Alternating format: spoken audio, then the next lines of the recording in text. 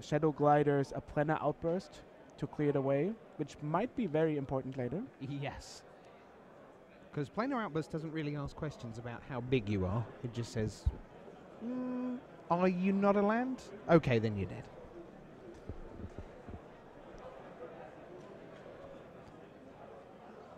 Pretty slow start from either one here. Yeah, for a format that's meant to go long and get you to very big things. Oh, that's a good start. Ooh. Lifespring Druid here under the shiny sun. Yes. We'll take care of that for you in just a moment. Cloud Manta for Seibold is his first play. 3/2 flyer. Vanilla flyer, as we say. No other abilities. Just 3 power in the air. That's very good in this format. 3 power evasion paired with some nice defense. That goes a long way. We see a Catacomb Sifter here in Saito's hand, and that's actually going to be played, making a 1/1 in the process. Taking my own science, thank you.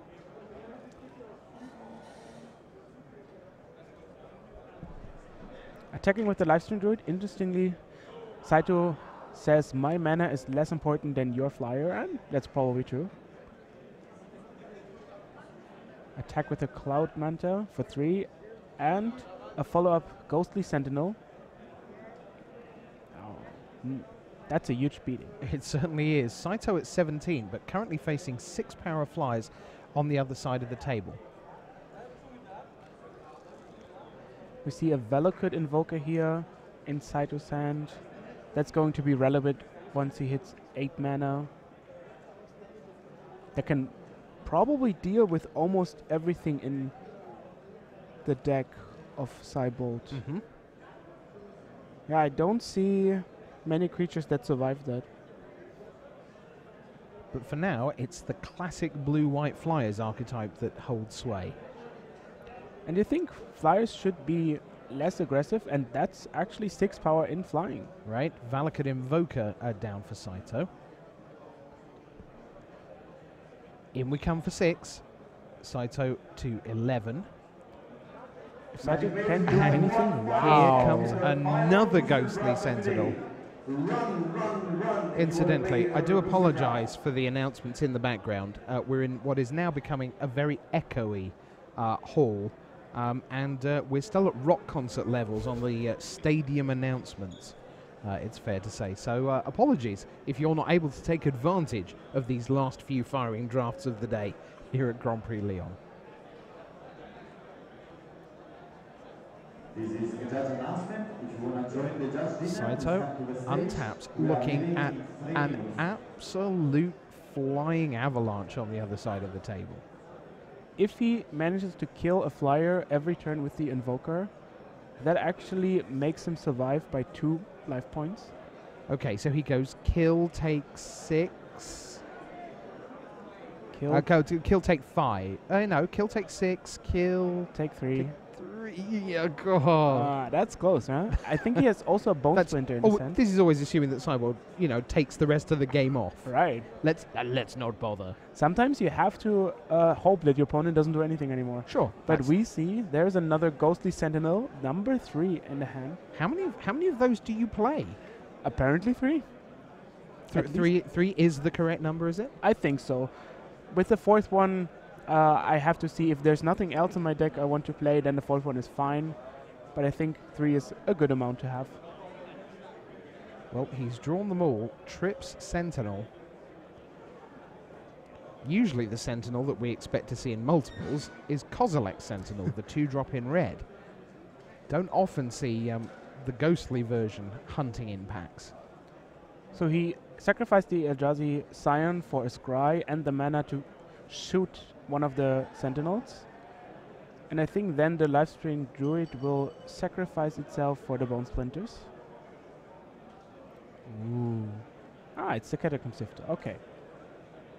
And you know why he kept the Lifestream Druid? Because he has a huge Eldrazi in his hand.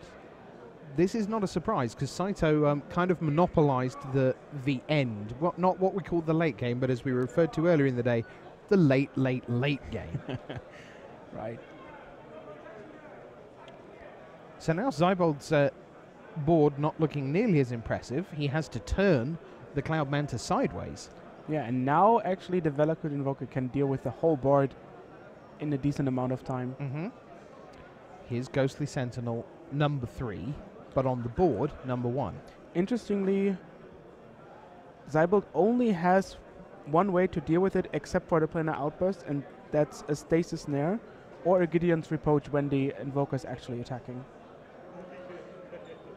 He can put it back with Royal Spout, but that won't deal with it for long. He can bounce it with Clutch of Currents, also not preventing it. It could buy some time. That could actually have. Saito has only 8 life. And there's still something to be played from Seibold's side, so it won't be just this board.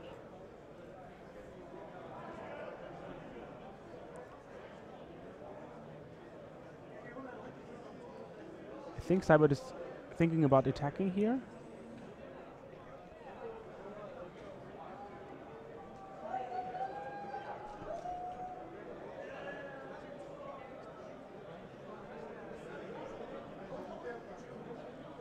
Maybe they're sorting something out.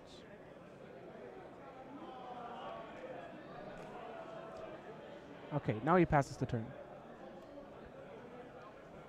Seibold says, let's have another go.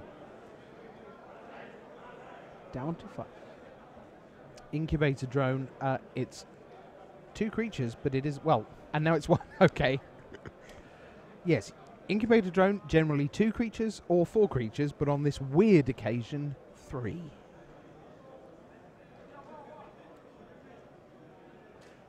That's a Blight Herder, I think. Saito does indeed have a Blight Herder and a Desolation Twin. And a Rune Processor that doesn't make the cut because, you know, why would you when you have something as big as a Desolation Twin?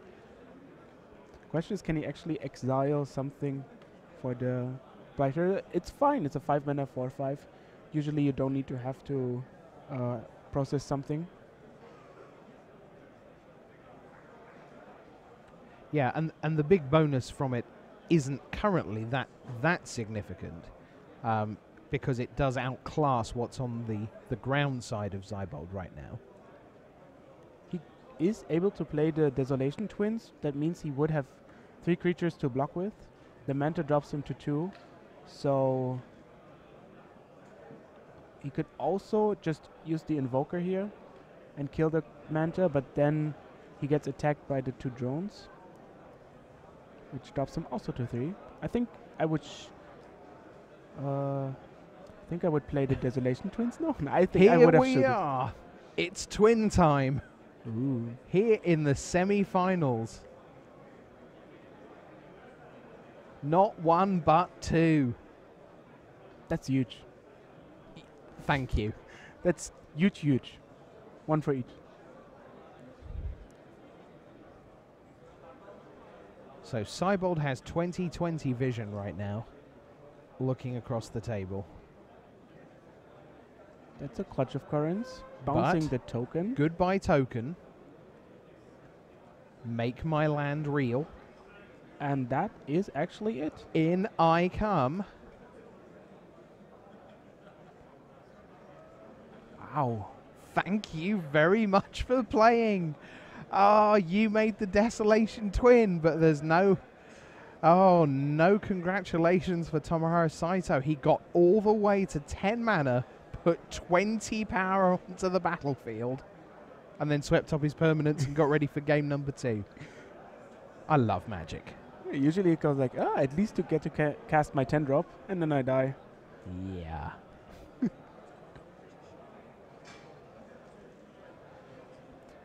We're going to stay right here to see whether the Desolation Twin can come down again and actually mean something this time.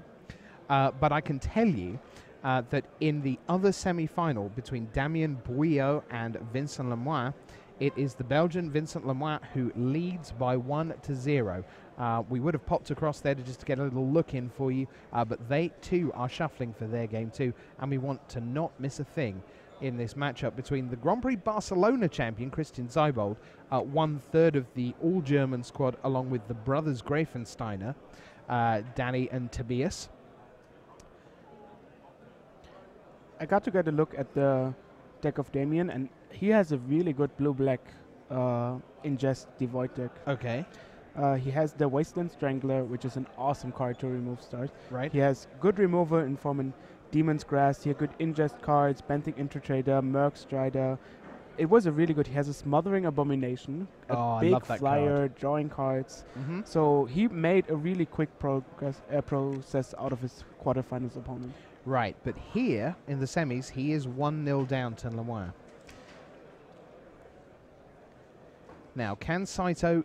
He doesn't even have to go the distance to Desolation Twin, because in addition to the Blight Herder, he has Omnath, Locus of Rage, which we saw in Game 1 of the quarterfinals, to great effect.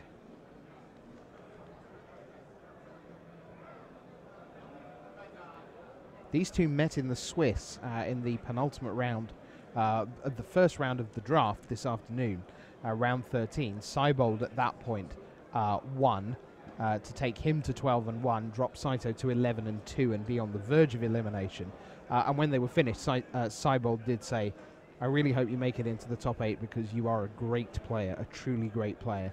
I thought that was very nice from a winner to someone who they just vanquished, but it was quite clearly sincere. You know, and Seibold's someone, like many of us in the game, who, if you like, grew up within the world of professional Magic at a time, sort of 2005 to 2009, when Japan were at the absolute peak of their powers, and it was almost a given that there would be a Player of the Year from Japan every year, one of which, of course, was Tomoharu Saito. He is the Player of the Year.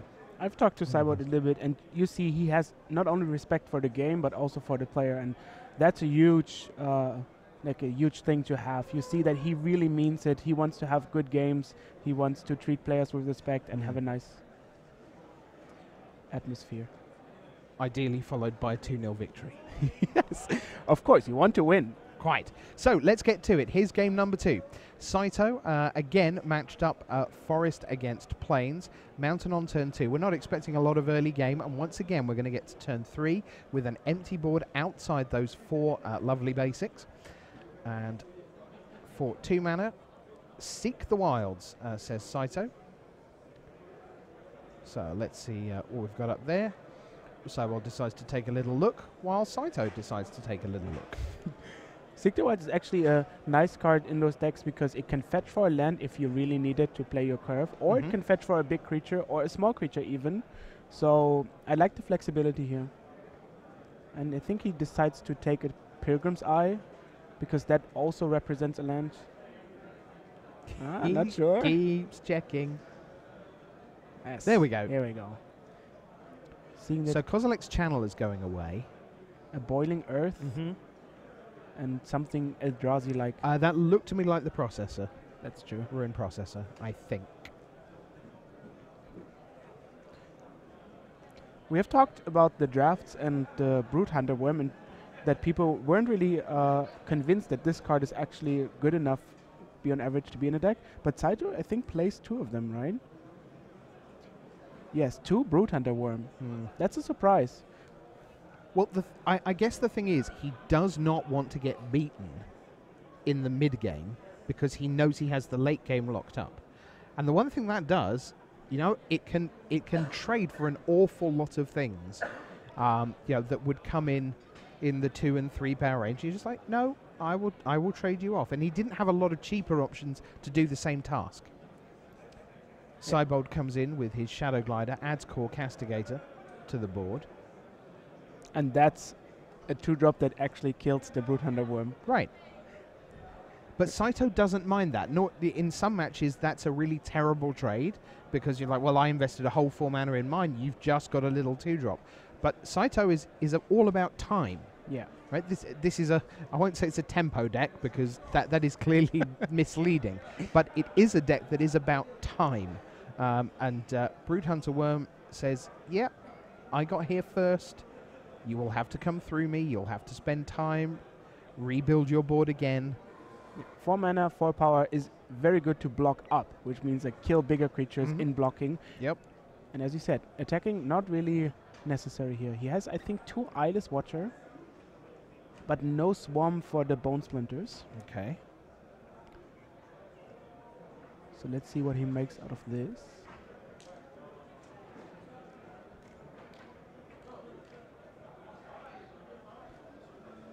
I think it's also a Tajuro Beastmaster in his hand. Okay. 5/5 +1/+1. It seems like to be a different card. Okay. So That's here's Eyeless Watcher. Let's bring along two things that can't block Core Castigators, but never mind, I've got a 1/1 that can. A significant reason why Eyeless Watcher is better than Call the Scions. Another 2 from the Shadow Glider. This taking on a similar pattern to Game 1, which featured Seibold assembling an Air Force, but this time it's Incubated Drone and the Ghostly Sentinels, which was so much in evidence in Game 1, not there yet. So it's just 2 at a time, pecking away with the Shadow Glider. Here you see again and again how important evasion is.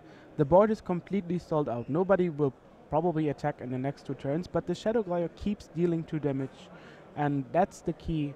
If you can find the invasion route to damage.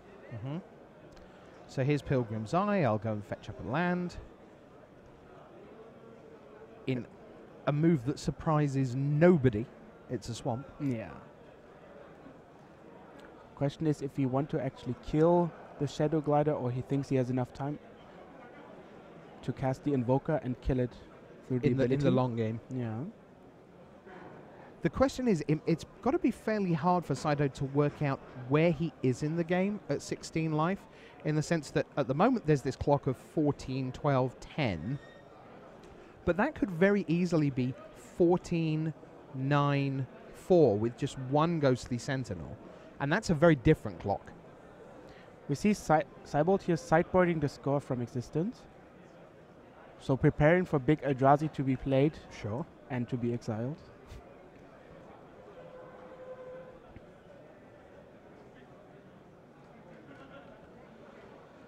So 7. Oh, interesting. Well, preparing just to spend 7 mana, 1 of which was a Scion, just to get the Valakut Invoker off the board, which would have been live this turn, if necessary, thanks to 2 Scion. Yeah, that's very important. Not being able to kill the whole bird basically for free. He needs to spend no cards on killing everything. A very good All for the decision here. low price of 8 mana. Yeah, it's a low price if you doesn't get punished. You don't get punished. Sure, for it. sure.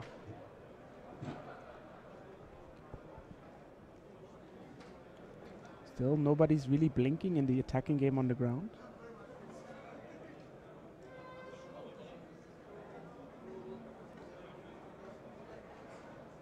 He could kill the Core Castigator with the Bone Splinters to attack with the Brute Hunter Worm, because he has a Giant Mantis to block the Shadow Glider. But he can also just save the Bone Splinters for bigger creatures, and I think that's just a better play.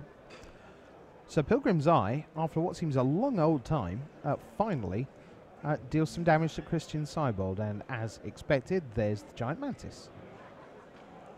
Oh, I think I saw the planner outburst. I think so too. But interestingly enough, he plays the Incubator Drone. So he thinks that he still gets an advantage out of playing a creature that stalls the board more. Sometimes it seems a bit awkward to play a creature when you have the Wrath in hand, because you want to save up the creatures in hand. But it is actually better to play some creatures to make your opponent react to that even more. That's probably a Gideon's Reproach we see here. Exactly what it is. And that's something that neither player is particularly upset by. No. If he attacks with a Shadow Glider, that's usually expectable.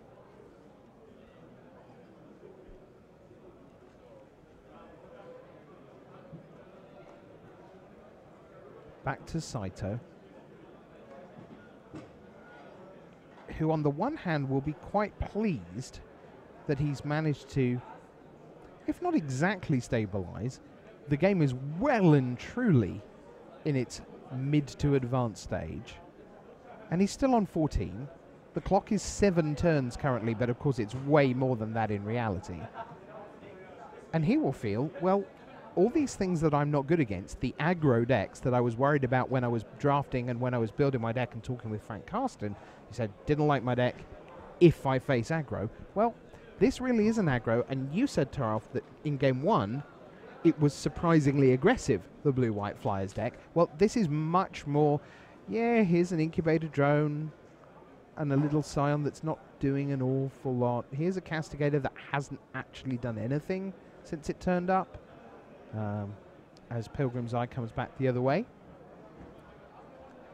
putting Seibold to 18. Now Saito has to find one of the big payoffs cards. We know that 1 isn't enough because of the planar outburst. Right. But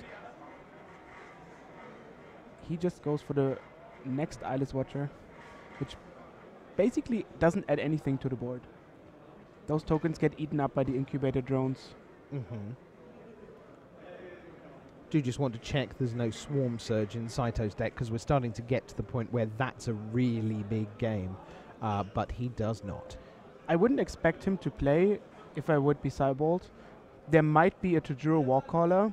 That would be very, very bad. My lord. So there is a gain of thinking about killing all the creatures just because there's so many of them. What's really interesting is Saito has a Tajuro Warcaller in his pool, but not in his main deck. So, any particular reason to bring it in? It doesn't seem likely. It seems more like a proper judgment call. No, this is not what I need. Maybe he decides to put it in because he's on the play and he thinks he can steal a game with some Eyeless Watchers. But on average, I don't think that's going to happen. Right. If he doesn't decide to include it in the main deck, it probably won't be Sideboard. Right, so the most likely thing is that one of the, what would now look like a win condition, not available right now.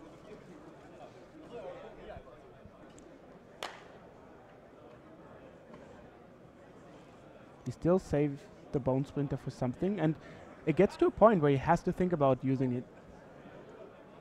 Yeah. And that was the point. Because now he actually doesn't have to be afraid of anything until the next flyer hits the board. Mm-hmm. And that could look like a draw-go scenario. This is turning into a really good one because they're sort of... You wouldn't think either of them are precisely happy with how the game is. Yeah. There are... Saito knows that he doesn't have a Swarm Surge, so there isn't really a win there. But Seibold doesn't know he doesn't have a Swarm Surge or a Tajuro Warcaller, so he's scared of that. Saito knows that there are flyers on the other side somewhere in the deck, and he won't look forward to that. But Saito will be looking forward to some casting Omnath or Desolation Twin. Seibold knows he's sort of got the answer to that right now, but doesn't actually have the answer to what he's going to win with right now. So they're both kind of thinking everything's sort of all right, and in a little while, things are going to be a lot better. One of them's almost certainly wrong. So that's a very weird attack, it seems like, because he just attacks into the Brood Hunter Worm, for example. But this definitely just signals a trick, most likely Encircling Fissure.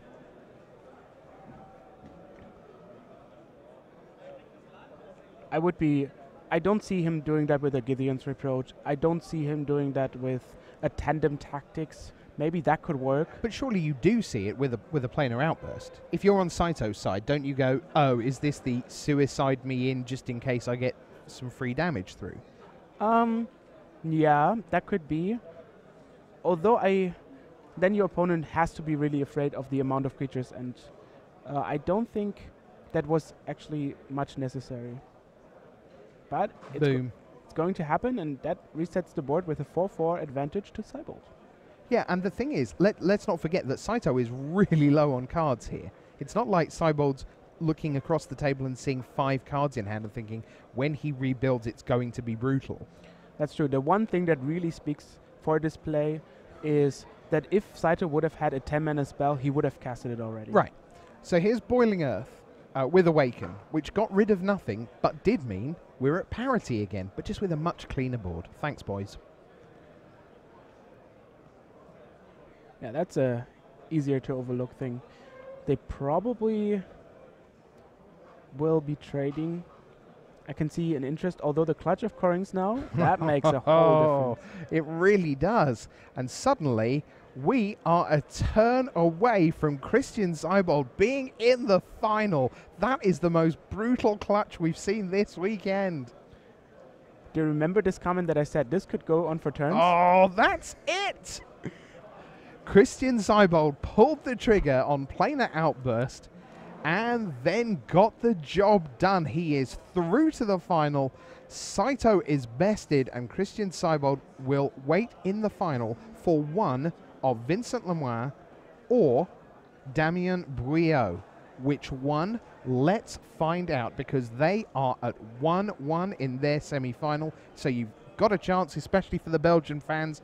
We know the huge magic Belgic community wanting Vincent Lemoine to do the business here against Damien Bouillot. But they are gearing up for their third game. Toralf, while we wait for this third game to start, though, boy, we saw fireworks. Those, if you took snapshots at 30-second intervals of that board state as that game went on, the last 3 photos would be pretty head-swimming. That Planar Outburst was an amazing judgment call from Seibold. I think a lot of people, including myself, would have waited there for maybe a better payoff, but he saw correctly that this is the window to attack. He even had a clutch of currents to know that if Saito plays another creature, I would just bounce it and attack for 7. And it was, amazingly enough, just a land that got awakened, so that was the perfect scenario. Yeah. Yes. I'm going to bounce it, but actually I'm killing it.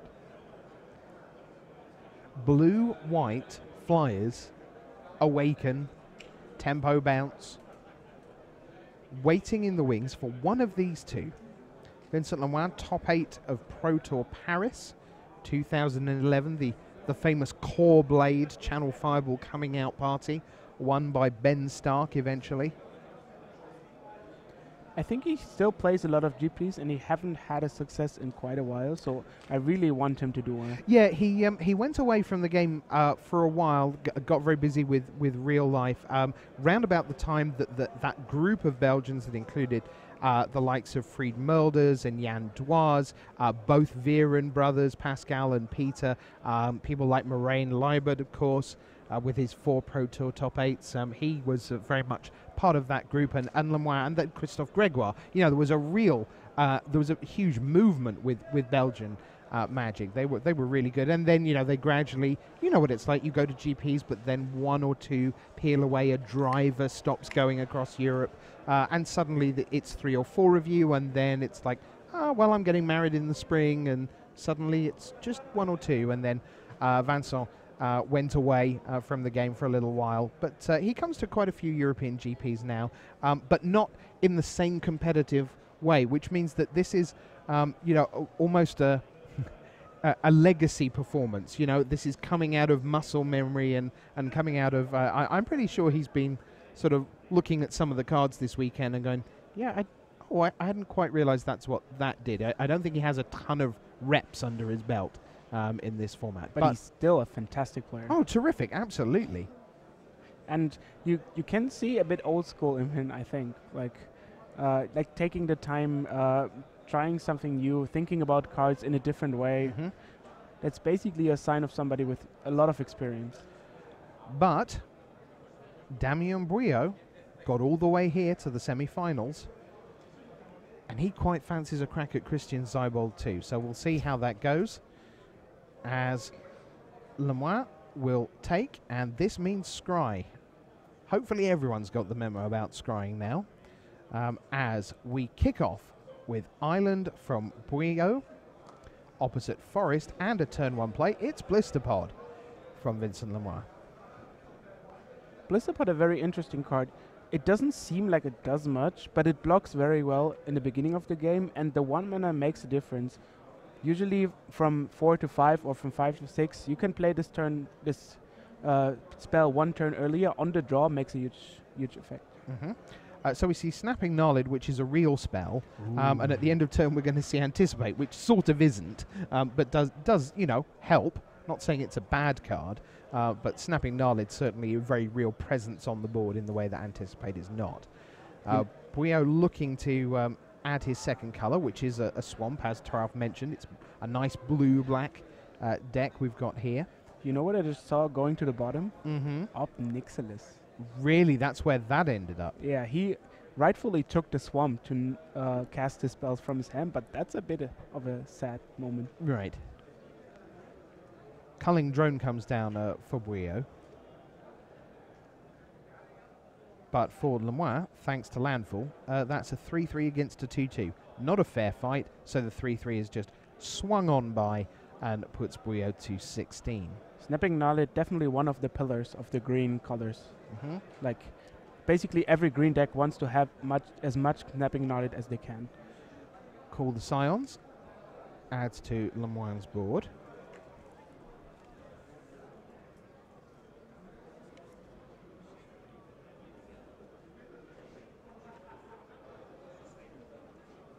He has 2 Call the Scions and 3 to Juru Stalwart.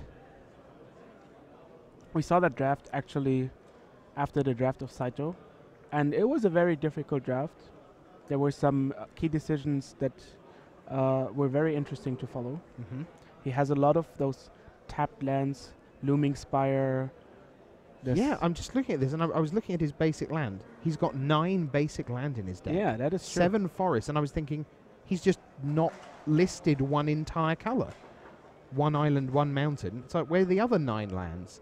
And it's Canopy Vista, Evolving Wilds, Fertile Thicket, Looming Spires, Lumbering Falls, Mortuary Mire, 2 Sandstone Bridge, 1 Skyline Cascade. Captain non-basic. And considering that those pair up with the Snapping Gnarly to a 4-4, that's pretty good. You don't need much hits from a 4-4 to kill somebody. Yep.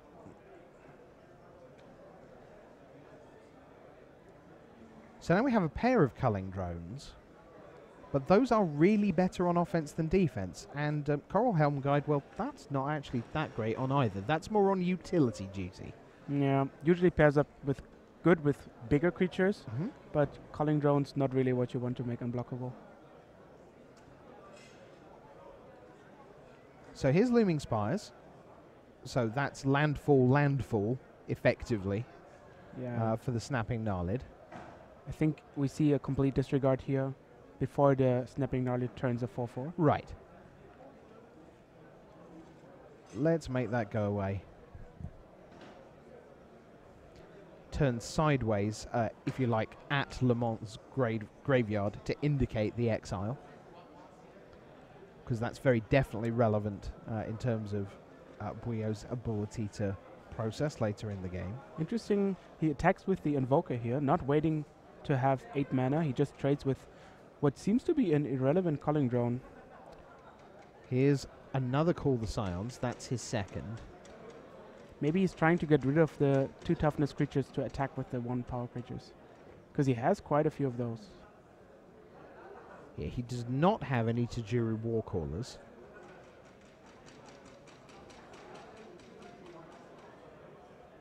Yeah, that was one of the things commenting on the draft, that he has a lot of stuff that makes small tokens, like Call the Scions, but he doesn't really have a way to push them through. Not a lot of payoff. Yeah. So Maya's Malice, discarding the Tajuru Stalwart, and I think a Touch of the Void. Yes, yeah. Good spot. And we know that there's not much coming now from Lemor's deck. There's a Sylvester party going on here. There's certainly some balloons being popped. Sylvan Scry from Lemoine, who does have some very powerful converge effects. Yeah, and a big arsenal of non-basic lands that he can search with. Right. None of them really appealing here. He'd probably be taking a Mortuary Mire to get back a creature. Ah, he has a Lumbering Falls also. Yeah. That's a neat land. So who's ahead here? And I hope that's a tough question. I think that Damien is quite ahead here. Okay. Because he has 2 cards which are probably not lands, so he will be Right. able to maybe play a 3-3, a 4-4, and take course of the game pretty easily. We couldn't quite get a glimpse what he has. He has a Wasteland Strangler that I can see. He's just drawn a swamp. Unfortunately, no cards ingested, but maybe he can even use one activation of the Coral Helm Guide to get an ingest. Yeah, No. he's just... Ah, right, he has yes, the card. there is the one. Not that this...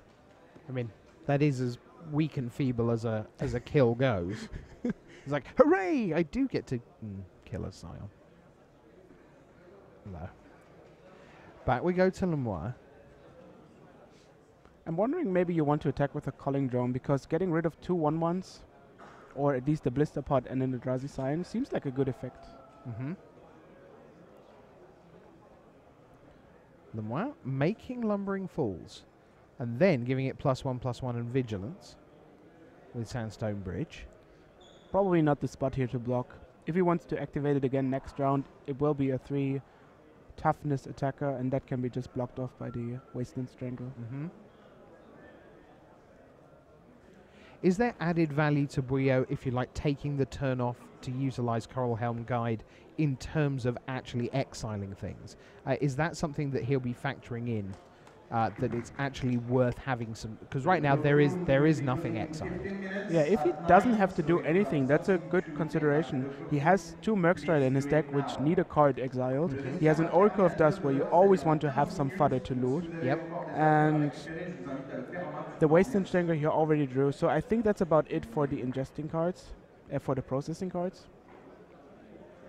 Right, which tends to suggest that if he's going to spend 5 on the Coral Helm Guide, he really wants to be doing it because he's wanting to threaten Lemoine's life total, which currently 20, quite a way off.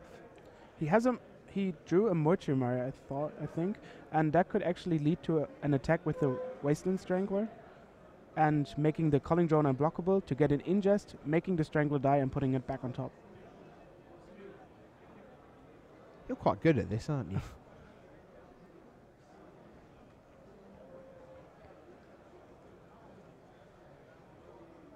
The first priority of Damien should be... Oh, he has a lot of life. 12E. I think that's about like 50 or something. I'm not going to get into math land on that. Let's just have him back on 12. Yeah, that's exactly what we see happening here. And his first priority should be now to get rid of the little tokens on the board. Well, he's going to sort of get rid of 2, but of course 1 comes back, or a new one, off the Blister Pod. There's Mortuary Mire. I'll have a Strangler. Now the road is clear for this turn, so the Lumbering Falls can attack if they want to, but that costs 4 mana. But Lemoine doesn't have a lot else going on, so he's going to rumble with the team. And that's actually 6 damage. He's ahead on life, and he's just taken half of Buio's life away. Massive card in the deck right now for Lemoine. Obviously, he's out of cards.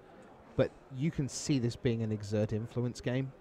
That is true. Because Exert Influence takes essentially anything. Not quite anything, but that's certainly the way things are looking. And Lemoine will feel that if Damien just pushes the button on, I think I'm on offense now, Exert Influence could be enormous for the Belgian.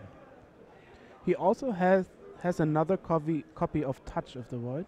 So if Damien actually falls to 3, which we might see happen thanks to the Lumbering Falls, that could be a very potent draw.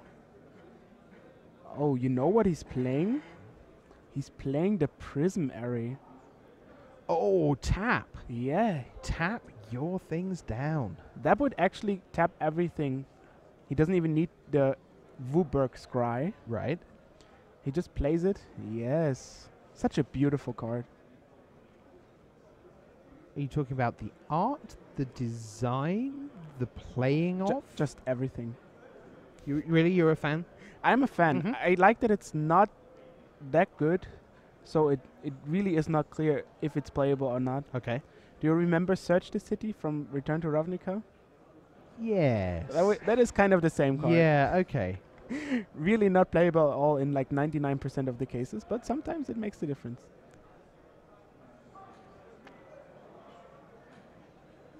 Okay, Demon's Grasp says your Giant Mantis is actually pretty good. Let's make it dead. And a little 2-for-1 being offered up here, which Lemoine's going to say yes to. He does not want to have things exiled. Yeah, also he knows that his tokens are not doing much. Right, sure.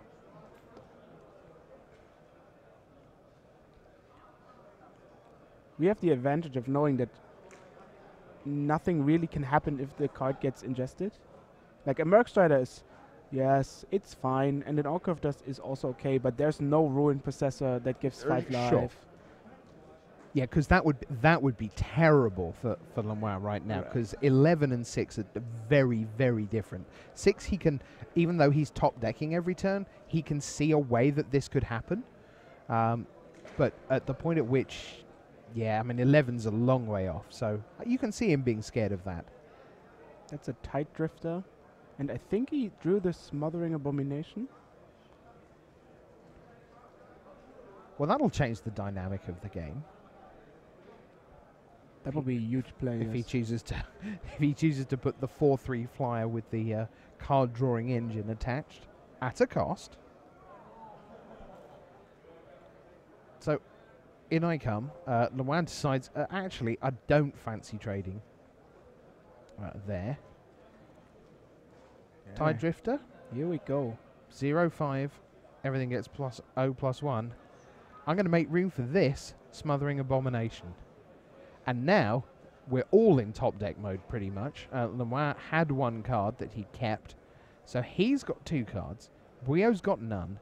15-6. Remember that Christian Seibold is waiting in the wings. And now, things are going to speed up, because Smothering Abomination really does carve through decks and carve through matches one way or another. So, let's see what it does here. Yeah, he will attack the Coralhelm Guide because it doesn't really attack well against the Lumbering Faults. And it's nice to have the 0/5 blocker around in the form of Tide Drifters. And if he draws like another spell now, this is getting pretty quickly. Also, that Tide Drifter is a really big deal because he can just make sure that Wasteland Strangler doesn't get blocked and traded for at any point currently. Oh, hello. Okay, they were just 2 lands, but that is huge. And we said things were going to move swiftly. They really are here, because now we're going to see Wasteland Strangler. And, yep, 3, 7, 10. Leave a 0/5 back. Lumbering Falls pretty much is obliged to exist. Yeah, very important not blocking the island here, because it is actually a 3/4, thanks to the Tide Drifter. Right. So they trade. He still takes 7 damage. Yeah. And falls down to 8. Strangler goes away. Which isn't lethal next turn, but I can't imagine that there's that it's going to be a hard game for Damien to win. So upkeep, he keeps asking about upkeep, because of course you can bounce in response, but Tide Drifter goes away, and that's 2 cards a turn. That's Dominator Drone. That actually seals the deal. And that, unless Vincent Lemoine has something quite serious in hand, an attack plus a Dominator Drone is going to be it. Lemoine is down to his last chance. Dominator Drone, that is game, set, and match to Damien Buio. Congratulations to him. And a little shake of the head from Vincent Lemoine. He did everything he could. But in the end, it is Damien Buio who advances to the final. Great job by him. So congratulations to Damien Buio, who advances to the final. And welcome back to the desk here. Rich and Taralf here with you. We're walking you through the semi-finals. And by my reckoning then, Damien Buio will face Christian Seibold in the final of GP Lyon. 2 very good players, one with a very good reputation around Europe. Buio, the unknown quantity. I think one of the nice things about Seibold, especially for someone like Bouillot, is that Seibold is not one of those very intimidating presences. He's a very calm player, very methodical. Not a big smiler. He's not chatty at the table, but nor is he off-putting in any way. And I think that'll help Bouillot, because your first final, it's always a big moment, and you know it's a very unusual atmosphere. As we look around the room, you know, the GP is being disintegrated around us, as it always is at this time on a Sunday night, and suddenly there's just two of you in this really quiet space with a lot of people you don't know hanging over the rail going, who are you? Are you any good? Let's find out. And a lot of people, like, shrivel. I don't mean, not making a joke there. That they shrivel in the face of that. But I think Seibold is a good opponent for Bouillot to have here in the final.